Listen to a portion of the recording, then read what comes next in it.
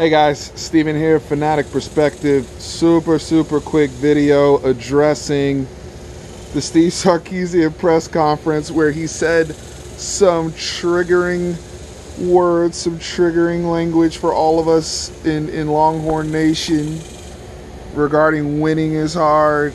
And he mentioned the fairy dust comment, and it was triggering for me, I ain't gonna lie.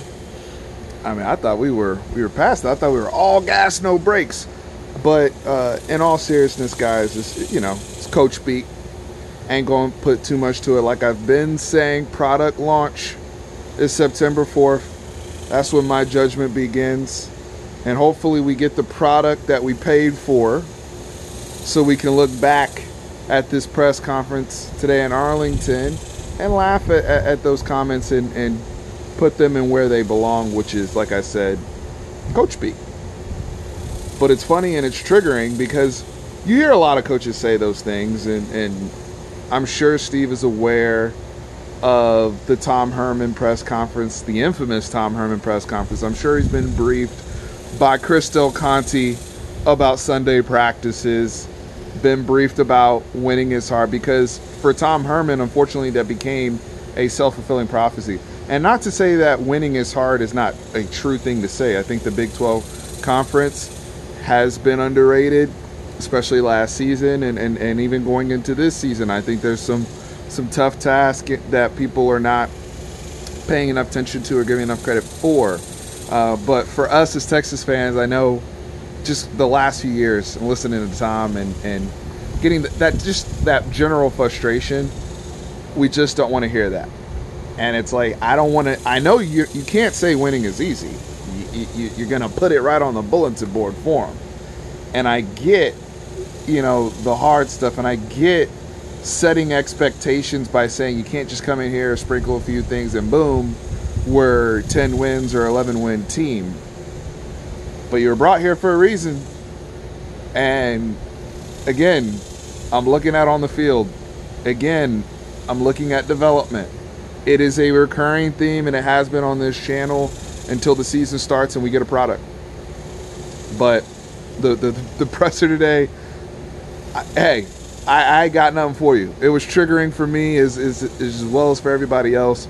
But it's not a knock against Steve. It's coach speak, especially when you get up there in front of the media and you're talking, you're answering questions, you're excited, and he may not have thought of it, or if he did, he may have been throwing some Tom Herman. Who knows? Who knows? Maybe Chris Del Conte briefs him again. Says we can't say those things. Watch those words. Dress it up a little bit. What have you.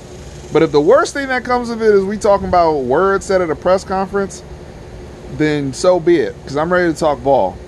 I'm ready to talk scheme. He was up there breaking down, offense and plays and actually having real conversations and things that are the real meat and potatoes of what we hope to see come in the fall.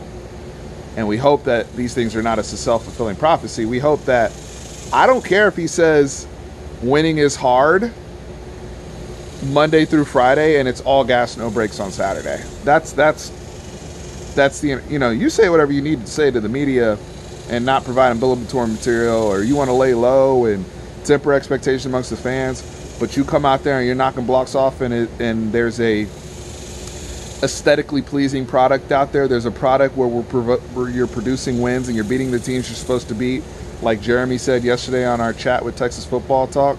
Boom. By the way, shout out to Clint and Jeremy. Appreciate you guys having me on last night.